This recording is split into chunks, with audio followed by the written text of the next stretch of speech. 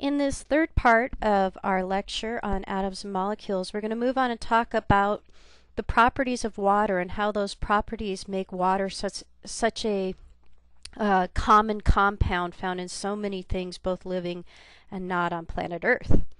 So there are a lot of different properties of water I'm going to be discussing, including the fact that it is highly polar, which we've already discussed. And I'm going to discuss very briefly about why that polarity makes it a good solvent. We're going to talk about things like cohesion and adhesion, which are two properties of water that turn out to be very important for things like plants. We're also going to talk about its high heat capacity and surface tension, and the fact that it's less dense than liquid water and why that's also important. So let's start out first here and talk about polarity one more time, just to remind you.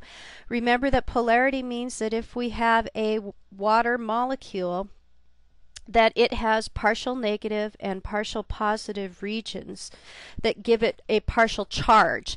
That charge is its polarity. Now, when a molecule is able to be attracted to the partial negative and partial positive charges of water, we say it is hydrophilic. Hydro means referring to water, and philic means that it is water loving. Okay, water loving. Philic means to love. Philadelphia is the city of brotherly love. Hydrophilic means water loving.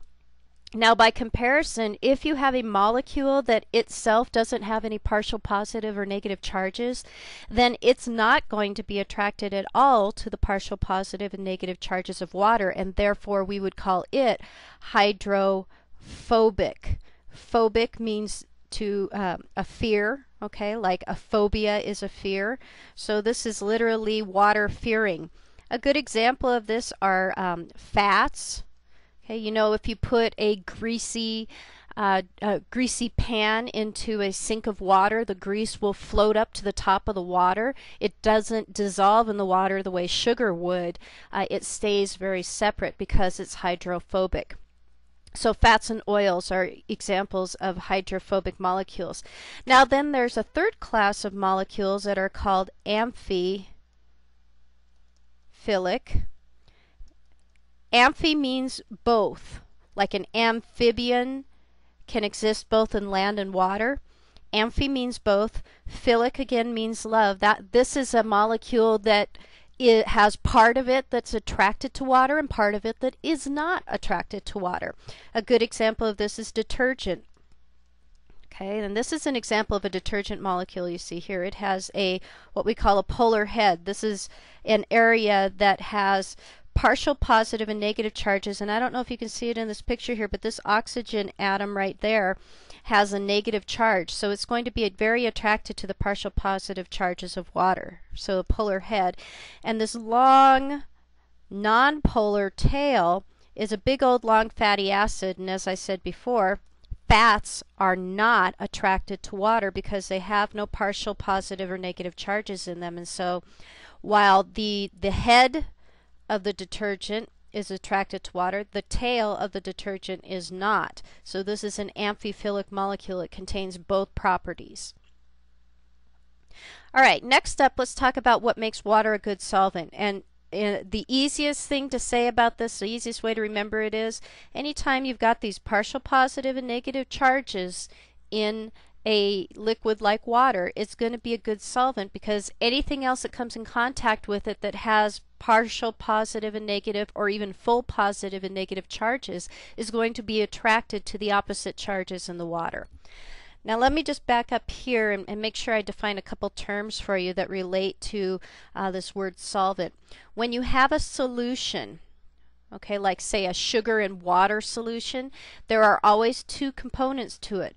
There is the solvent, that's the liquid that does the dissolving like water, and then there is the solute. That is the item that is being dissolved into the water. So that's like the sugar that you dissolve in the water or the salt that you dissolve into the water. Now if we take an example down here of table salt, you can see that table salt, remember, is sodium chloride, that the sodium gives up one electron to the chloride, so sodium ends up being positive, chloride and chlorine ends up being negative. These have positive and negative charges, and so therefore they are going to be very attracted to water molecules. And indeed, you can see down here on the sodium ion that the partially negatively charged regions of the oxygen in these water molecules are attracted and orient themselves towards that positive charge of the sodium. Whereas over here on the chlorine side, you can see the reverse is true. Chlorine has a negative charge, so it's the partially positively charged hydrogen portions of the water molecules that are oriented towards the chloride ion and are attracted to it. Now let's talk very, very briefly about these two terms, cohesion and adhesion. Cohesion is the attraction that water has for other water molecules, and it's due to that hydrogen bonding we talked about. Okay, so if I have, for example, a water molecule here, you remember we have these partial positive and partial negative charges, and if I have another water molecule over here with its partial positive and partial negative charges, you will recall that we will get a hydrogen bond forming right here. It's not a true bond, but it's merely an attraction between the partial positive hydrogen of one water molecule and the partial negative oxygen of another water molecule. That's cohesion. That is the tendency for water molecules to stick together through hydrogen bonding. Now let's compare that with adhesion. Adhesion is the tendency of a water molecule to stick to some other molecule other than water due to these partial positive and negative charges. Okay, and a good example of this is adhesion is what explains, adhesion and cohesion both are what explains how it is that water down in the root system of a tree can make it up to the leaves to be used by those leaves. So the reason that it's able to move up into the tree has to do with the fact that the water molecules stick together, and they also stick to the walls of the tubes that draw the water upward. Those tubes are called the xylem. Not that you need to know that, but the water gets drawn up as it sticks to those molecules to which it is attracted. Next up is high heat capacity. This is a really important thing to know. Now, first of all, I need to give you a definition of a term, the term calorie. Calorie is basically the amount of heat it takes to raise 1 gram of water by 1 degree Celsius. Okay, 1 gram of water by 1 degree Celsius. And basically, what we know about water is that because of all of those hydrogen bonds that form between water molecules, that as a result of that, I'll draw another one here for you. The end result of that is it takes an incredible amount of energy in the form of heat to get these different bonds, these different water hydrogen bonds to break apart. Okay, you may not know this, but all molecules are always vibrating all the time, and they're bumping into each other. Okay, and all these water molecules I've drawn down here are vibrating. If I heat them up enough, if I add enough heat to them, they vibrate even more and more rapidly. At some point, if I've added enough heat, they will be vibrating so quickly that the bonds, the hydrogen bonds between molecules, will break apart, and the water will then evaporate into the air. Okay? Because I have to add so much heat to water molecules to get them to actually break apart their hydrogen bonds with each other, that is what causes water to have such a high heat capacity. And you might say, well, who cares, big deal, it has a high heat capacity, what does that matter? Well, it matters because what it means is you have to have water at 100 degrees Celsius or 212 degrees Fahrenheit before it will boil.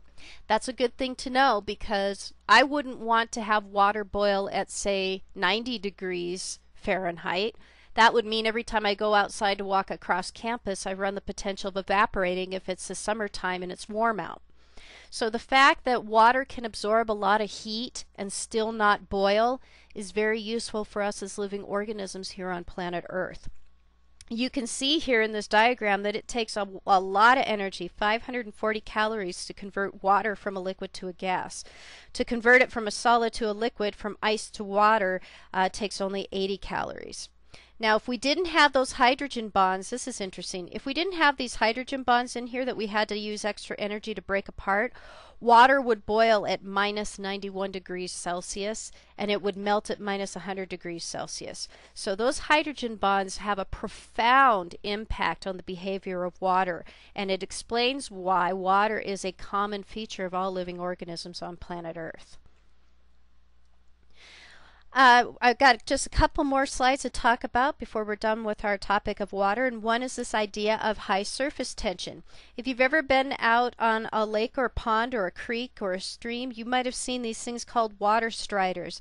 These are those little bugs that have the ability to literally walk on top of the water, and you can see here how their feet literally cause dimples in the water. They cause a dent in the water, but they don't actually pierce through the water. This again has to do with the fact that we've got all these hydrogen bonds holding those water molecules tight with each other. This is called high surface tension. All right, last thing to talk about relating to water, another important characteristic for life on planet Earth, is the fact that when water is in the phase of being a solid, when it is ice, it is less dense than when it is in the liquid form. Now that's the reverse of what we know is true for most things. In most cases of compounds and elements, the solid version is the most dense form. But this is not true with water. Ice is less dense with water, and what that means is that if you put liquid water and ice together in the same container, the ice is lighter and it will float to the top, which is really good if you've got a pond in the winter, because the ice goes to the top and provides an insulative layer so that organisms can continue to live underneath the surface of the ice in the liquid water. If it were the reverse, if ice were denser, the ice would sink to the bottom, and then another layer of ice would sink to the bottom, and another layer, and pretty soon all of the water would be frozen, and there would be no place left for living organisms to go, and they would die off in the winter. So another very important quality of water that's important for life on planet Earth. Last part of this lecture on molecules is one where we're going to tackle the idea of acidity and alkaline behavior, which is pH, and I will see you there.